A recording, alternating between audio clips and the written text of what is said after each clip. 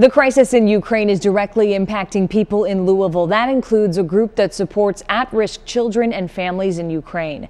WDRB's Breon Martin continues our coverage tonight as all of this unfolds. Ukrainians are hearing these sounds all throughout the country. Reports say dozens have been killed since Russia pushed its way into the nation. Thousands are fleeing their villages in eastern Ukraine. It's heartbreaking, especially for me because this is my motherland. I was born and raised in Ukraine. It's the place Natasha Reimer visits every year to help those in need. She's lived in the U.S. since the late 90s. Ukraine is dear to my heart, and especially since I've been working with our partners on the ground in that region, that is even more heartbreaking for me to see the suffering with the people that we love.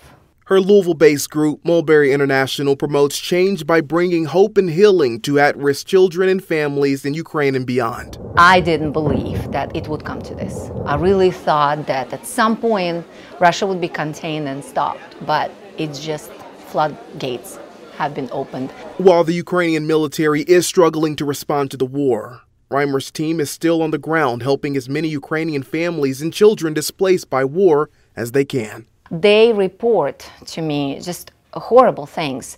Their houses being destroyed, shelled, some of the buildings are on fire. They record and send me pictures of that. She feels for those who didn't evacuate. Her team sent her these pictures of a foster care home in eastern Ukraine.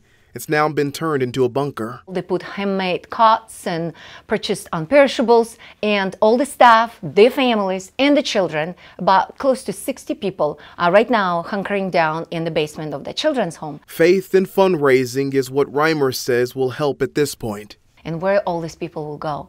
Who's going to help all these people?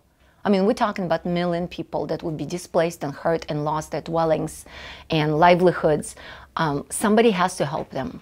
In Louisville, Breon Martin, WDRB News.